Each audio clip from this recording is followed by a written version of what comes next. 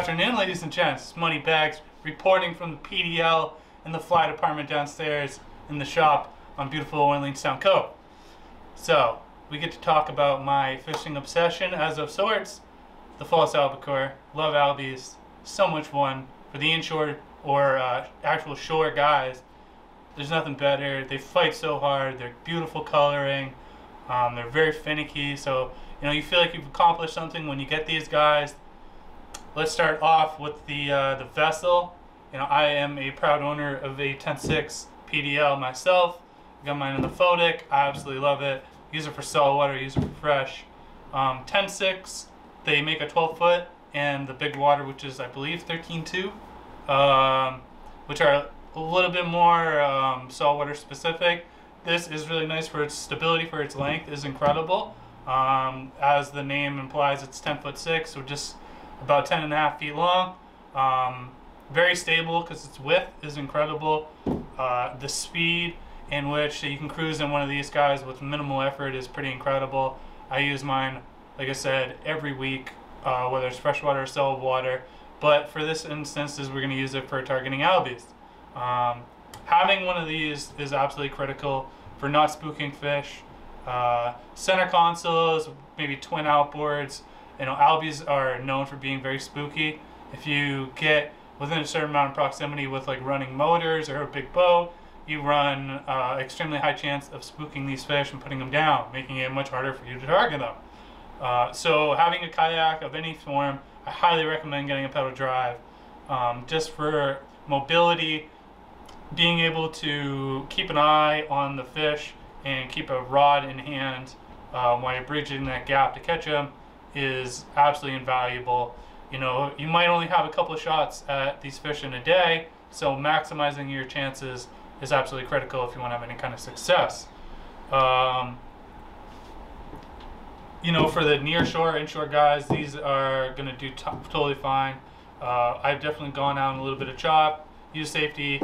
That being said, safety-wise, having some kind of PFD, whether it be like the standards or maybe something a little bit nicer like these inflatable Mustangs, is really, really nice. A slim profile, so while you're fishing, it's not affecting your mobility, but keeping you very, very safe, which is absolutely critical. These are obviously a little bit more expensive, but very nice for the fishermen. It's a good investment. This thing I think is going for $250. We have them in stock in the outdoor center. Jake would love to help you. We can get you all rigged up. For something a little bit more basic, but still safety is kind of critical here. It's like a standard, relatively low profile. We got lots of pockets for the fishermen. Nice color. I like this. It's pretty nice. Safety is kind of critical with these. That is obviously a little bit nicer, but this gets you out there, keeps you safe, and for considerably less money. Where's the price tag here? For $179. So you're cutting the price down $100 and still staying safe, still looking good. Lots of storage here. Beautiful little outfit because safety is critical. Weather changes in salt water very quickly, and albie fishing, you're probably going to have pretty close proximity to other boats. So staying visible, whether these are usually reflective, and just being safe. If anything did ever happen, an albie madness, people can not use their total field of vision, and everybody's super hot to get on top of them. So making sure that you're super visible, having a light pole on the back of this.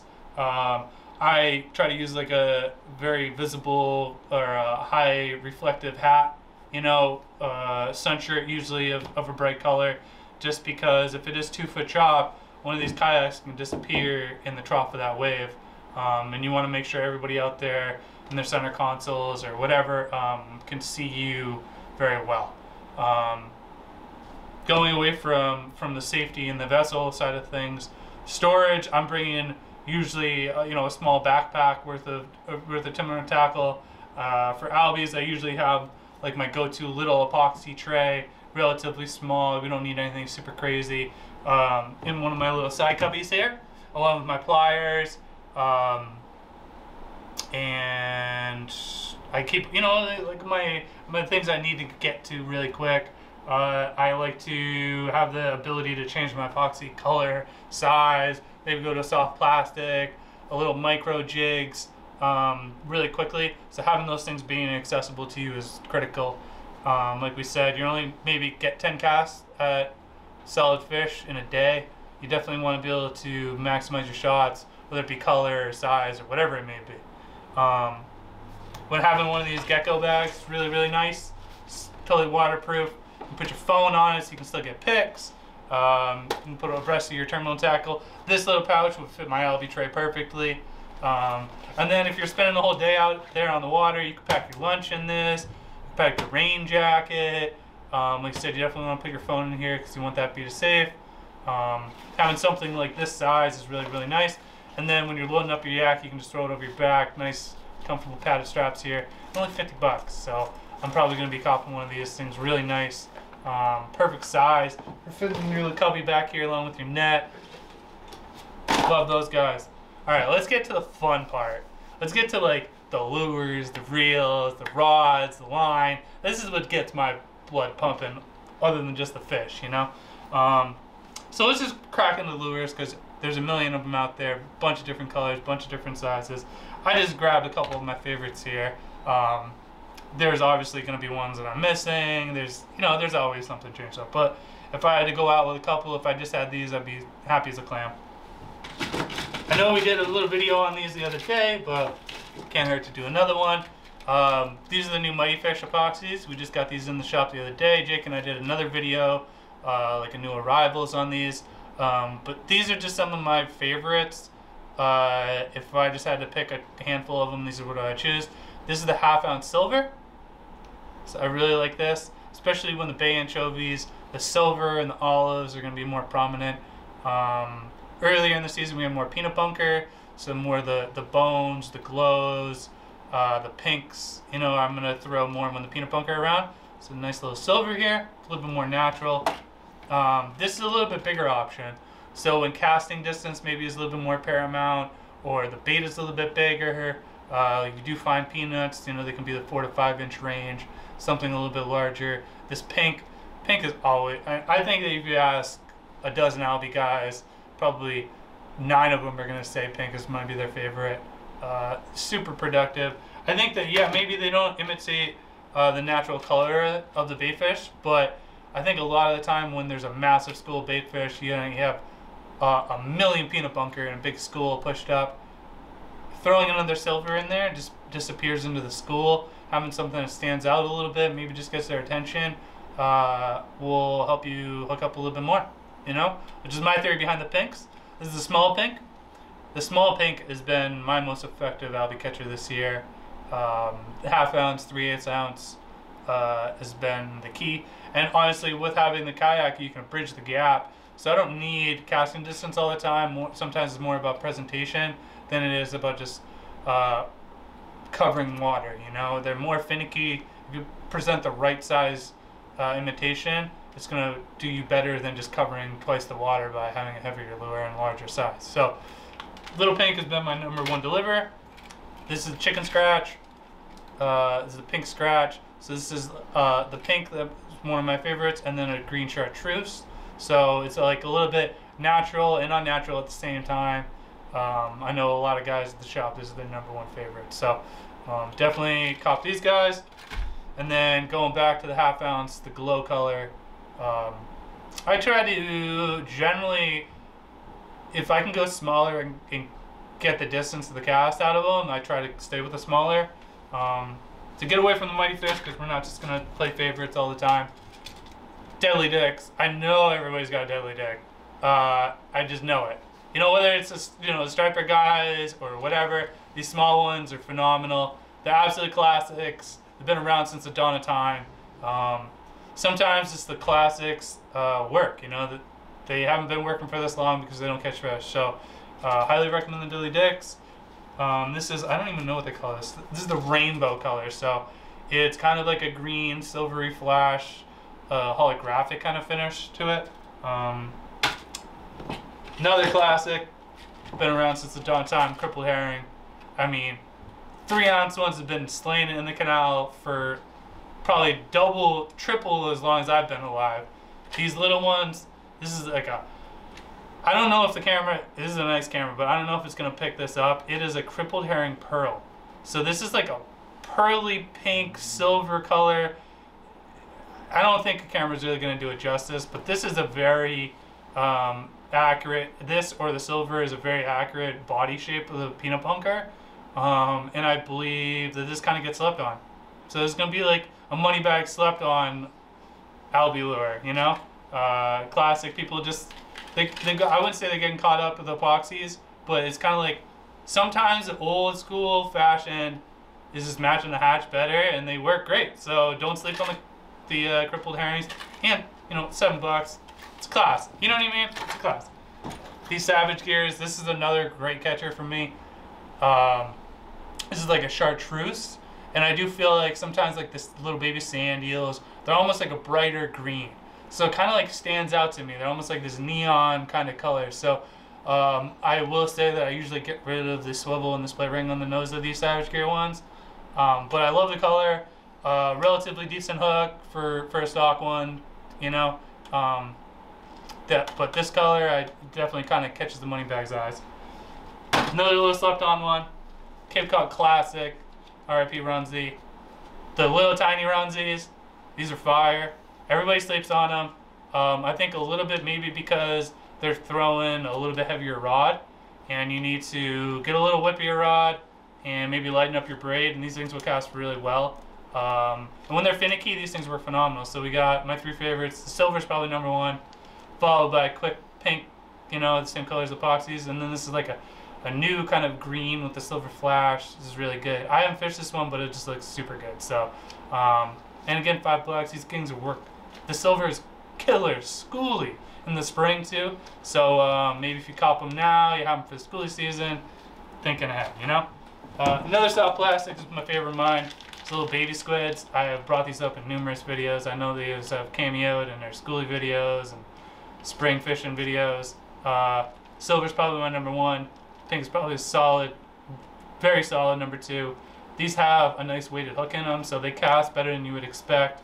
I use the big ones out at Monomoy to incredible success for Albies. These are doing the ticket. Very much like an Albie snack, but I feel like they cast a little bit better. Having that weighted hook, these things will send it a mile. So there's the schoolie rod. Again, incredible for bass too. Just very versatile, affordable bait. Bill Hurley again, Cape Cod made. Love it. Some reels. So we're gonna do a budget setup, and then we're gonna do a baller setup. So the budget setup is actually a reel that I have recently acquired. This is a new Shimano Nasky. I was extremely impressed by it. First time I fished it, I had it on the water for 20 minutes, got a 12-pound Albacore. So yeah, needless to say, I had to chase it down. I probably hooked it 15 feet from my kayak, and it dumped like 3/4 of the spool of this thing. Absolutely the most fun. Drag clicker sounds great for all you Albie guys. The thing sounds sweet, and $100. So this is a 3,000 size. You could use this for largemouth bass fishing, which is what I'm gonna do. Do a little rod swap, and this thing's gonna do double duty for me. I was incredibly impressed by the drag, incredibly impressed by the smoothness, and dare I say, the new aesthetics, looks-wise, of the new Nasky. I think it looks gorgeous. Silver, it's kind of like a gray, dark blue. I don't even know, but gorgeous. Love it. $100, can't beat it. So it's my birthday's rolling up. Phil's gonna do me a solid. He's gonna buy me one of these bad Larrys. So this is a new twin power, 5,000. You know, most 5K is a little bit bigger than our 3K here, but we could put 20-pound braid on it, maybe 15 on that to get a little bit better casting on it and get the line capacity back. And as many people do know, the Shimano 5,000 reels are the same body as the 4K, a little bit deeper cutter spool. So this is gonna do double duty for some nice some nice bass action too. But this is just beautiful. It's incredible. I don't even know how to tell you how smooth this thing is. It just goes forever. Love the EVA foam knob on it. Super light. And just an incredible reel. If you want to treat yourself, this is probably what I would, you know, pull out a little bit, right? All right. So, and then the line to spool them up with. This is the Daiwa 8-strand. Love it. I put the 15 pound on my little Nasky 3000 with the intention of using it for largemouth and for freshwater fishing as well, but also because when I start throwing those lighter epoxies, having this 15 pound is going to send that 3/8 a lot better than maybe, you know, a guy that's using a bass setup that has 30 pound braid on it. So, you know, my leader is pretty much always 15 pound. My braid is 15 pound. I'm not really worried about breaking it. And then with the 3K reel, I can use a little bit lighter setup. It's a little bit more enjoyable to fish, and I get my line capacity back. So having the 3000 size, if I put 15 pound on, I use straight braid, no backing, and I got 180 yards on that reel. So I feel pretty happy about it. I haven't gotten spooled yet. I hope I do. Maybe for the 5Ks, 5 or 4,000 size reel, you can get away with 20 pound braid. As you throw on the 7/8 ounce epoxy, this is going to be perfectly fine. You're going to get more than enough line on any 3,000 to maybe 5,000 size reel. I wouldn't really go over 20 pound just because the lures that you're going to throw are going to be very light.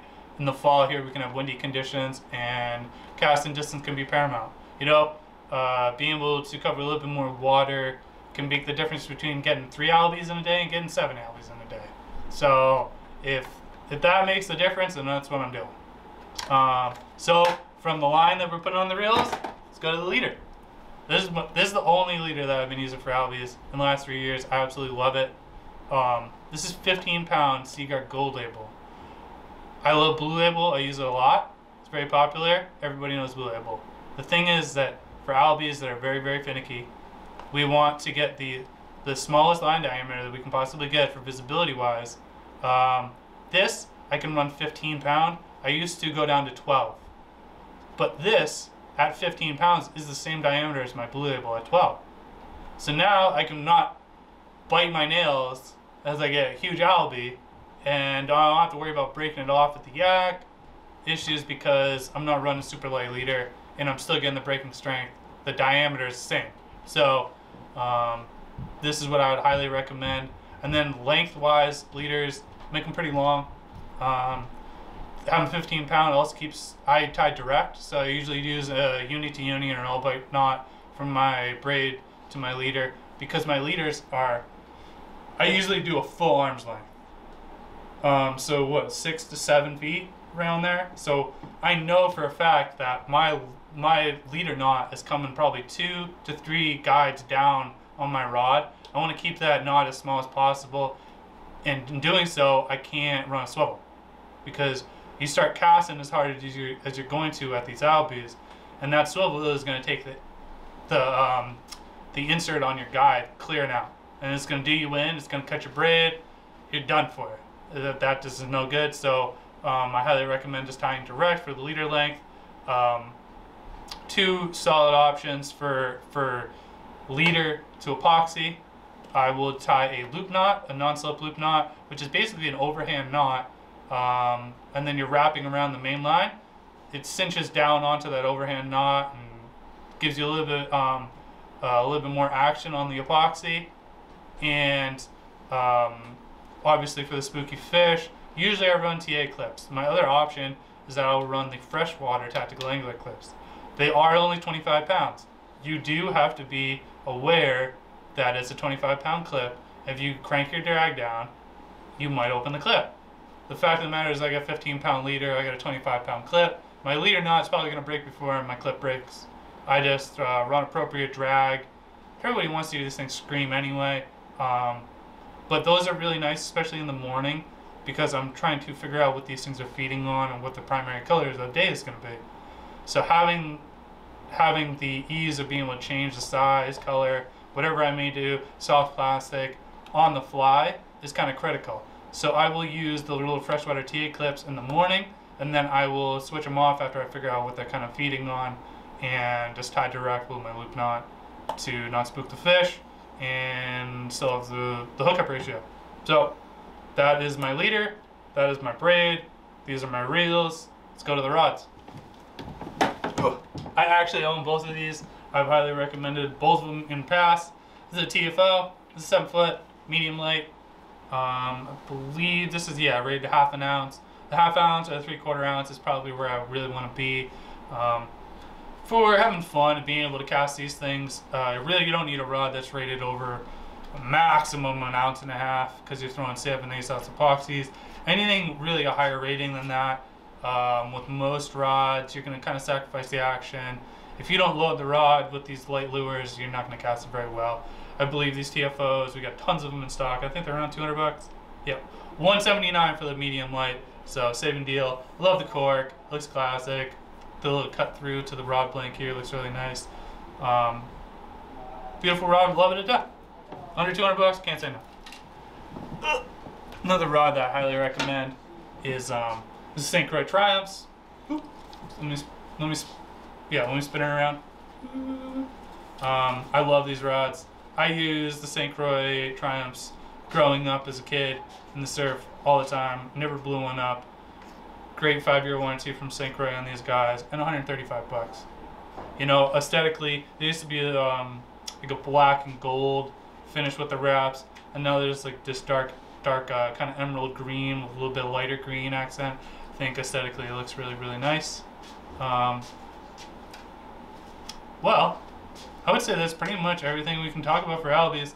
If you guys want to talk more, because literally I could go for days, we're running out of storage space on the camera, come into the shop, you know, or hit Jacob online.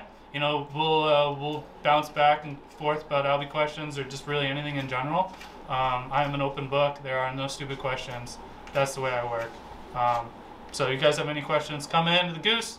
Come see your boy Moneybags or any of the staff here. Will be more than happy to help you guys out. I hope you guys have a great day.